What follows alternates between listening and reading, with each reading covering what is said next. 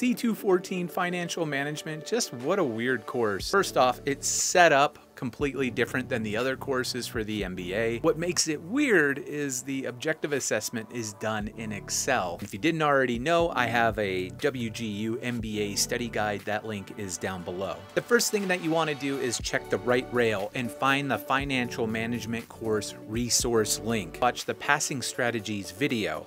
In that video, he goes over each thing that you should do for this course. Right after that, you need to install Microsoft 360. It's free from WGU, and don't worry about adding the add-on called MyEducator that's already installed within Excel. Then you actually want to print out the formulas. There's 2 pages of them, and guess what? There's a lot of times that you can answer a question just based on a formula. On the objective assessment, a question might be like, what is this ratio about? And you look at the ratio and it says dividends, so it's clearly about dividends. All right, now you are actually ready to start learning. So first thing is you watch the 10 session videos. Each session video goes over 1 or multiple chapters within the text. Do not freak out when he gets to the math sections, all right?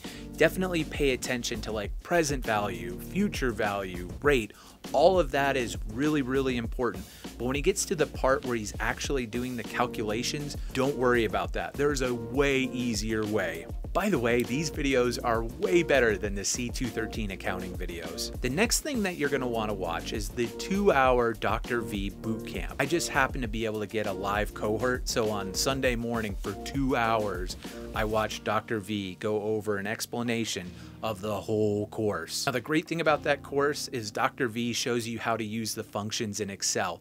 It's super easy. At this point, there is a 50-question interactive quiz. It's in Excel. You can download that and test your knowledge. You could also do the pre-assessment, and at this point, you probably will fail, but you can at least see what you need to watch again. In that intro video, he tells you that you probably need to watch the videos like 3 times. By the way, if you are watching this video, you and me, we have it easier than people did in the past. In the past, you did have to use the calculator and the course was a lot harder. I also did a coaching center business math for finance lesson. It was like an hour long and she goes over the math again. She didn't know the easier way how to do it. However, she did show how to set up the calculator for adding 4 decimals. But long story short, you do not need this calculator. It's still a good calculator. It does percents, which is really helpful. But setting it up for 4 decimals, that is definitely something really handy. Here's what I did after I took the pre-assessment the first time and failed. I started using the Quizlet. It's like a 220 something term Quizlet. And I went through the learn function, which actually doubles the questions into 400. It just tests you over and over and over again. And I've made it like 200 questions through and I still didn't finish the whole Quizlet. There's the 50 question interactive test,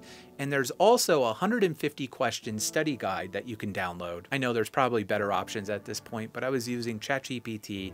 I had one window open that was quizzing me, and then I had another window open that was actually teaching me.